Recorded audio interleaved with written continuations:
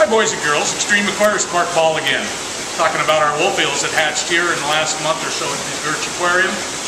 They're now about 7 weeks old, and as you can see, some of them are 6 or 7 inches long.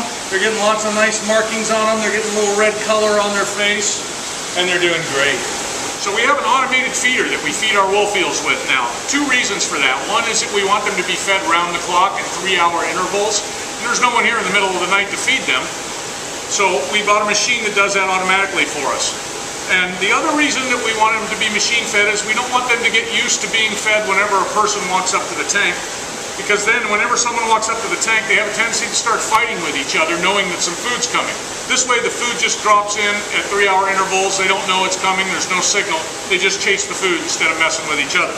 I'm going to pull this back, and this cocks the feeder. This is a belt. It's run by a clock mechanism. So it's not electric. We don't have to plug it in or anything. It just runs like a watch spring. We take our pellet food that we're feeding them.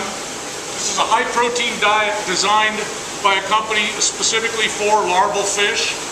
And it's 50% protein and only 10% fat.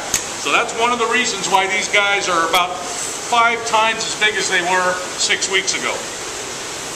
And we just lay out intervals of food. This is a 24-hour belt, so we lay out 8 lines at equal intervals, and every 3 hours it dumps a bunch of pellets in there for them to eat. So these wolf-eels are now, like I said, about 7 or 8 weeks old. It's probably going to be another 3 or 4 months before they're big enough for us to ship some out to other aquariums. And hopefully within about 2 months we'll be able to do a display of quite a few of them. I'd like to see 40 or 50 on display in one tank.